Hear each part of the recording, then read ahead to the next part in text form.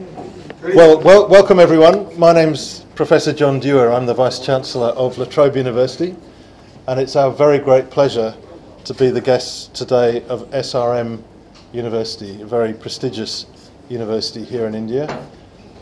We're inaugurating the Joint Centre of Eminence, which, as I said earlier in my remarks, really represents the formalisation of what is now quite a long history of collaboration between our two universities. We've run programs for students, we've run programs for staff, we're conducting joint research, but we thought the time had come to formalise the relationship and give it a name.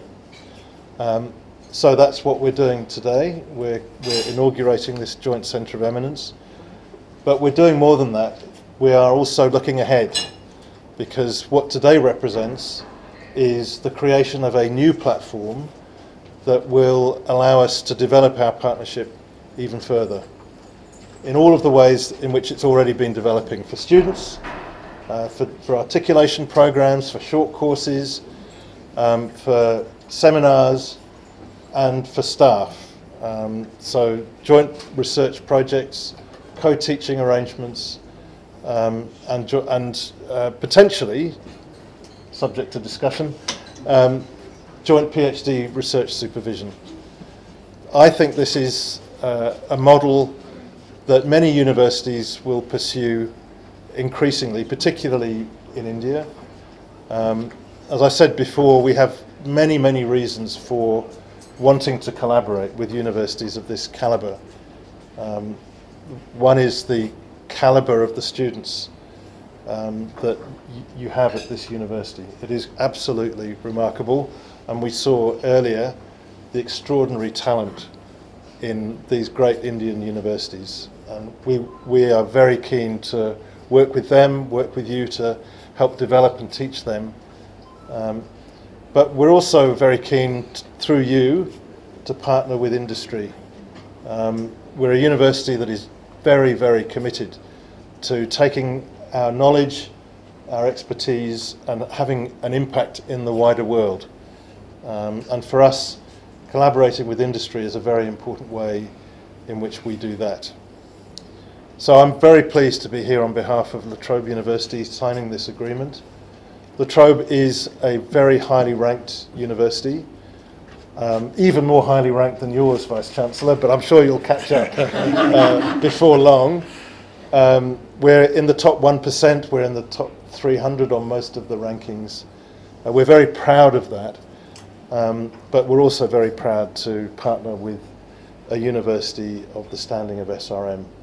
So, Vice-Chancellor, thank you for your welcome, and thank you to all of your colleagues for organising today and for making this signing possible.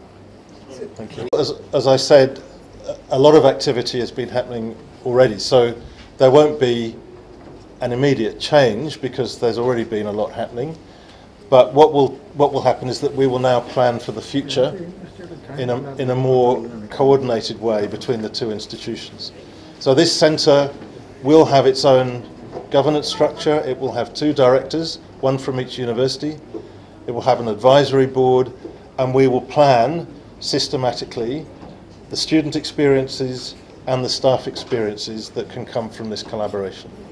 So articulation arrangements so that students can do part of their degree here and part of their degree in Australia if they want to.